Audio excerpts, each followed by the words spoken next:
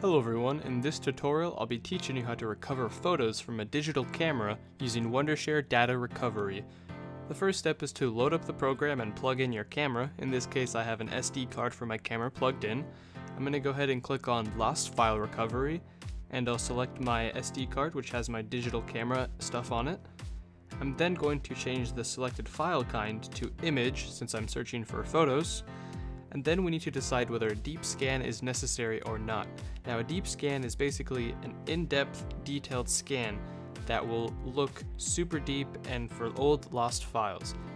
The downside to this is it does take up to a couple more hours or even a couple more days, depending on how many sectors it has to go through. So it's basically a last resort if a normal scan doesn't find what you're looking for.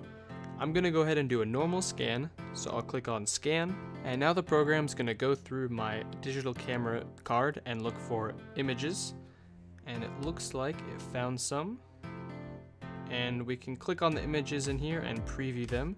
Sometimes they don't have previews, but sometimes we can actually see the previews. I'm going to go ahead and select some files that I like, and anything that I check is something that I'm going to recover.